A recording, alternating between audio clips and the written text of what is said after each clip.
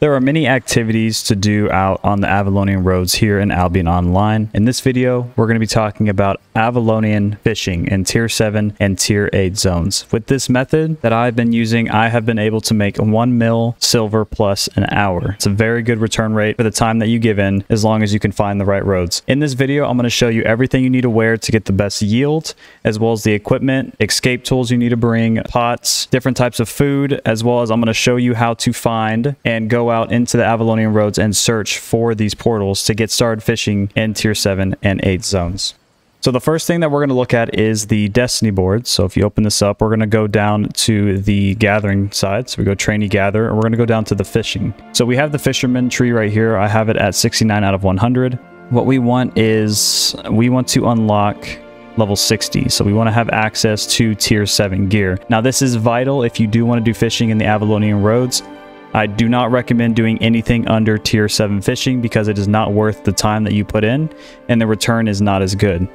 The Tier 7 fish, such as like danglemouth catfish as well as pure mists, are some of the most valuable fish in the game and rack up very quickly, as well as you can catch some sturgeons if you can go into some Tier 8 zones, as well as the first previous mentioned fish. We still have the catfish as well as the pure mists. Now these are the most profitable fish that are in there.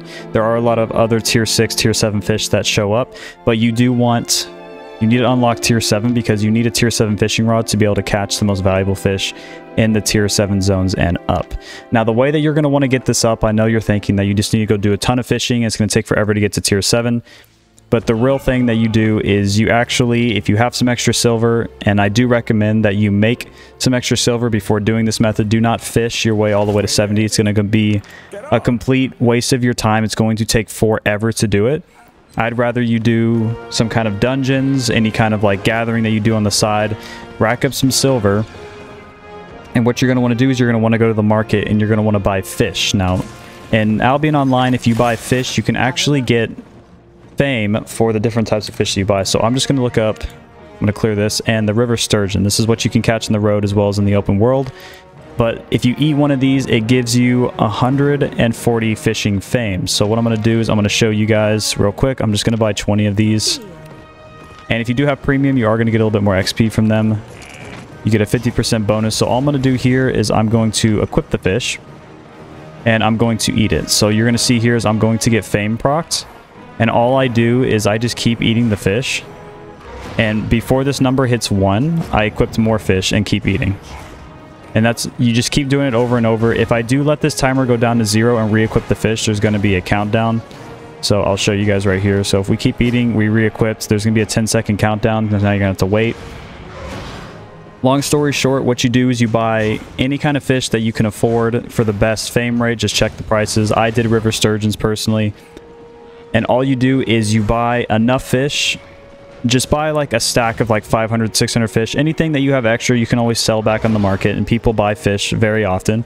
But all you do is you're going to eat fish until you unlock Tier 7, the Tier 7 fishing gear. So you just need to get your fishing to level 60, and once you have the Tier 7 fishing gear, you are good to go.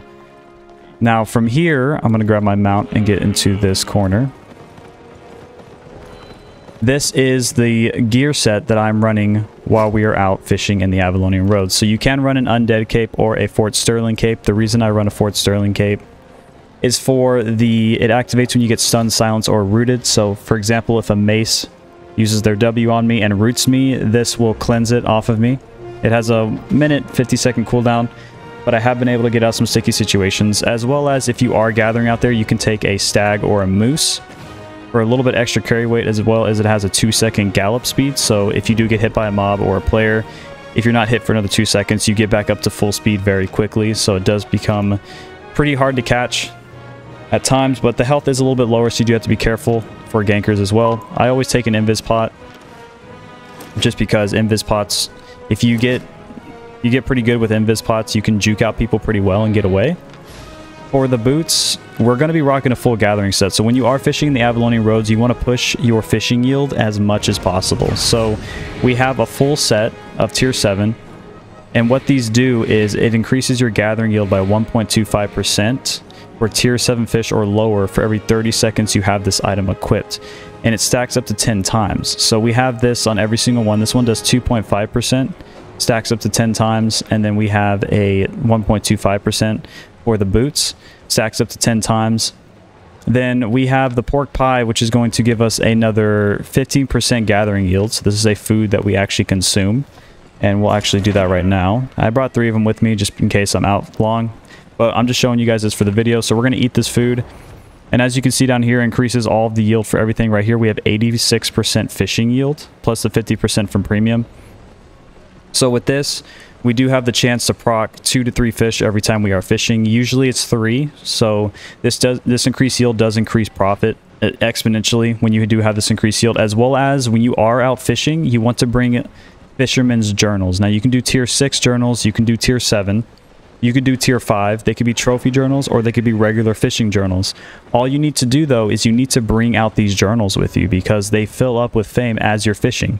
Doesn't matter what zone you're fishing in. Doesn't matter if you have a tier 8 journal. Doesn't matter if you have a tier 3 journal. Anywhere you fish, fame will be collected up in these books and they can be filled for extra profit. A lot of these journals go for like 200k plus, and we can be fishing. We can get this one filled in probably an hour, if that, and that's an extra 200, maybe like 250k profit on top of all of the fish that we're going to have in our inventory. I do bring bait, so bait reduces the time until a fish bites by 125%.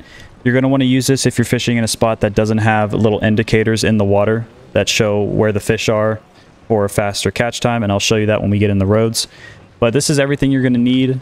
I run battle bracers with a full mobility setup, so dragon leap, triple kick, falcon smash. You can run a bloodletter with full mobility. You can run a double-bladed staff. They're all huge mobility weapons. And then the abilities for these is I just run the block, and then I run ambush. That is an invis, so we can use an invis to de-aggro mobs. We can use it to try to juke out enemy players if we are getting ganked. That is everything you're going to need to know for your setup, as well as actually the last thing that we need to talk about is once you get to 60, there are passive bonuses. So we're going to get extra fishing yield as well as fishing speed right here. I mean, we get item power for our fishing gear, but we're not going to be fighting with this or doing anything fancy. But as you do get these levels up, you do get increased yield and speed. So as your fishing does get higher, you can catch more. But right now we are just sitting at that nice 86% yield. So what I'm going to do is I'm going to cut the video. I'm going to go out to a random Avalonian Road, and the way that you find these is by looking at the symbols on the ground. But I'm going to cut the video. I'll meet you guys out there, and we're going to find an Avalonian Road connecting to a 7 or an 8.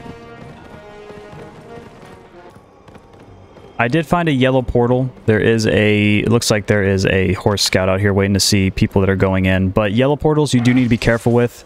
These can and usually are connected to higher tier zones, tier 7 and up.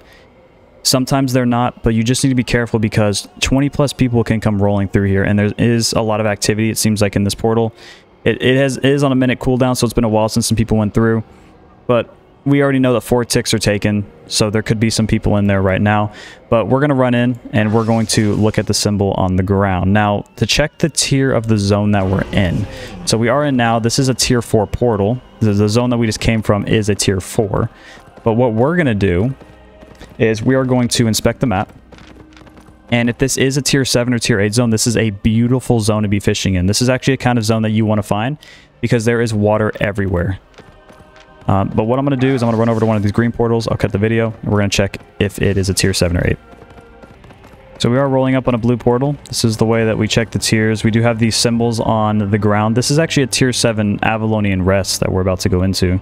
These little dots indicate the tier of the zone that you are going into. So this is speaking for this portal, not the zone we're currently standing in. Easiest way to check, though, is we pop through this portal, and then we look on the other side. So on this side, unfortunately, we are in a tier 4. So that means that that zone we just came from is only tier 4, which means, you know, you're not really going to find any good fishing in a tier 4. Luckily, this Avalonian Rest is tier 7. The only issue that we have is these guys right now. So if you do ever see people who are fully naked like this, they are scouts. They are probably just, I don't know if they're doing a transport or if they're watching for other people, but you always need to be careful with those. Either they're guarding for a transport or they're letting people know that someone is coming into their zone. There is a lot of hideouts in this zone. But we do have some waterfronts that hopefully I can show you guys some nice little fishing spots and we don't get messed with. We are also making this video on a weekend on the live server. So you know, we could run into some people. It looks like these spots might have been fished as well, because there wasn't any... there's a little spot right there. There's already a body right here, so we might be walking into something weird, but I'm gonna try to get in here, get out, and show you guys. This is a very tedious zone to do because it is right outside of the Royal, so a lot of people can get to the zone easily. Usually you want to just go multiple zones deep so that you are a little bit safer. This one was straight out of the Port Sterling, and we are on the Royal Continent when we first came in, so it is a little bit more risky. And we did see some people clearing this green chest that is right next to our fishing spot. So there's water patches everywhere, as well as this coastline. So it's, you know, these are the best places to fish, and you want to look for these little spots right here. So I am going to test if I can fish right here real quick. These guys most likely are going to try to mess with me. But usually it's not as bad out here usually like this. It's just we're just so close to a Royal. So all you do is we just cast our line on these spots. We did do our bait, but we didn't need to because these little spots, all they do is just increase the catch time. There's no correlation to catching more fish on doing these. The only correlation is you catch fish faster. So our line gets hooked almost instantly every time we throw it in here, as compared to fishing on just like a plain spot. So, but a lot of times I have a hideout in the black zone that I'll fish from. I always look for tier 7, 8 zones. You could always push out like 3 zones deep into the Royal Continent, try to find a portal, then travel through that portal and try to find a connector. You do always need to just watch the corners of your screen, as well as a little trick here is that if you mount up and dismount, you'll get a little exclamation mark on the top of your head, meaning an enemy player is close. So if someone is invisible and rolls up on you, you can know that they're near you without even seeing them. So this is what we do. We just keep casting our line. We usually just look for little spots like this, and you can keep fishing a spot until it's dry. So we play this little mini game. All we do, and I've actually never fished on mobile, so I'm not 100% if it's like clicking the screen to make it go to the right. But for here, you see how it's a little bit longer to cast. So the fishing bait will help us catch in plain water like this. But all I do is I press left click and it goes to the right, and then I release the tension. So I just let go of the left click. It goes back down. I hold the left click again, and it starts going up. So we just keep doing that until the fish is caught and get it up to the top. Got a white fox snapper. This is what we've caught so far. It's not too much. 11,000. We have 5,000 here. We have 3,000. We have 2,600. We also have a book with 666 fame in it. So this is just building up. We also have these dangle-mouth catfish. So we have 5 of them so far, and that's already worth 11,000. So it'll start piling up over time. We haven't even been fishing for 5 minutes. So just think of the amount that we have right now, and just over time as you are fishing, as well as filling up that journal. This gets up to 1 million silver per hour.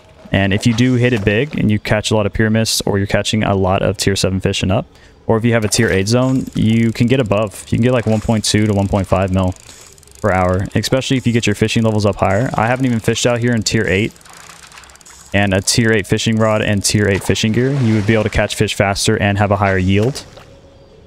So as we get this leveled up, if you do want to commit more silver to getting your levels up to tier 8, you can always do that. It is a little bit more risk. Of course, we are risking 405k for our equipment. So this is a risk for return. So you want to catch fish and get out. But you always want to bring your fishing set. You don't want to come fishing out here without your fishing set, because you're going to lose out on so much yield. You just want to bring an escape set. Just kind of always watch the corners of your screen. You can do this mount up procedure. Hop off, no exclamation mark. You know no one's invis near you. I'm going to keep fishing here until the spot is dry. I'm going to show you guys that it's dry.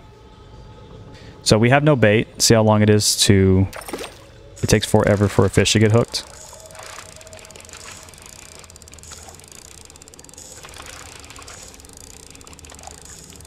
But we're getting this pretty good. Okay, let's throw another one, see what we can get. Taking forever without the bait. I'm actually just going to activate the bait. You usually want to use the bait for these plain spots, not these little...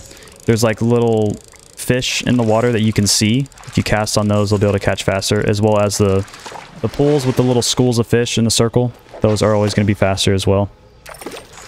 You can also tell if someone's been in the area by the amount of fish that are in that circle. So if you roll up on one of those circles and it only has 1 or 2 fish, maybe 3 circling, that means someone was near recently. The more fish that are left in it, that means the No one's been around it fishing it. But having other fishermen in the area isn't as scary because they're usually not looking for fights. They're out here to make a profit. So we're going to keep casting this spot.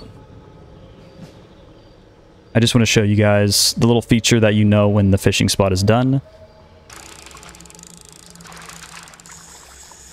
Okay, so look at this one. So I'm reeling it in. And do you see how when I release the tension, the fish isn't even moving at all? That means that this spot is done. But usually when you start getting rough stone and rough logs, that means that spot has been fished too much. So you're going to start getting not as good yield as before. So right here, you see how it's standing still again. The fish isn't even moving backwards when we let go of the tension. We know that this is going to be rough logs or rough stone, so we're just going to leave it. We know now. We can run over to another spot. We have a pool right here of fish. That one's not as noticeable, so I'm going to run down south a little bit to show you guys a different one. It's like this, so it has 5 fish in it. So we would fish this, and then once you actually take one of the fish out of there, it'll -1 from the circle. So now that we got the dangle mouth, now we see 4 fish circling in there. So it'll get lower. So if you ever find this with 1, that means there was a fisherman here recently.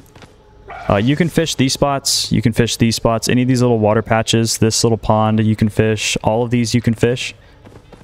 As well as that other zone that we were in that was tier 4. If you ever find a tier 7 or 8 zone that looks like that, and I'm going to fast forward back into it and then we'll talk about it. Okay, here is the tier 4 zone that we originally came through in this yellow portal. Now, if you ever find a tier 7, 8 zone, that it won't look like this, but if you ever find one with a side with tons of water along these lines, and I found a couple near my hideout before, you can also fish off the road, like right here on the actual road. I wouldn't recommend doing that because anyone that runs by will see you. But if you fish anywhere in here, this is like the most amazing fishing locations that you can find. You always need to make sure that's a tier 7 and up though. But if you find one of those, you will find so many of the schools of fish and the little fish on top of the waters that you can catch for faster catch times. And it is one of the best zones to be fishing. Your profit will go up exponentially because you'll never really have to use bait, as well as you'll be fishing. Your fishing speeds will be exponentially increased. So it's one of the zones that you want to find. But I'm going to meet you guys back in Fort Sterling, and then we will wrap up the rest of the information. Okay, so we are back in Fort Sterling now, and these are all of the fish that we collected while we were out in the Avalonian Roads. So as you can see here, we have the danglemouth catfish that is at 24,000. We have the white fog at 21,000. Well, no, the danglemouth's at 24. Then we have 21 for the white fog.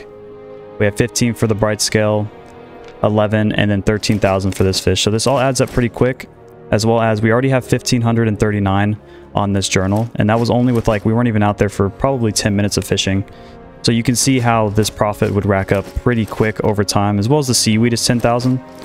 So running out there, finding a tier 7, 8 portal, you always want to go a couple portals deep again, and also be very careful when you're coming out of the world continent for any portals right out of the city, because there are going to be a lot of individuals going out there to either fish, or there are a lot of people that go out and hunt fishermen, so you have to be a little bit careful with that. But overall, the Avalonian Road fishing is a lot safer than fishing out in the black zone, tier 7 and 8 zones, because in the tier 7, 8 zones, people know that people fish there and that they are profitable, as opposed to the Avalonian Roads. If you can find a zone, they are spawning randomly. Portals will despawn and respawn, so you can always find a portal where there isn't people that have found it yet, so you can get some time in there fishing for a couple of hours. You can get some good profit, bring it back and bank it, and rinse and repeat and make that silver. But that's going to be it for this video, guys. I hope you enjoyed all of the information for the fishing, and I hope you get out there and start making some silver. If you guys did like the video, make sure to like, comment, and subscribe, and I'll see you guys in the next video, and I will see you all in Albion online.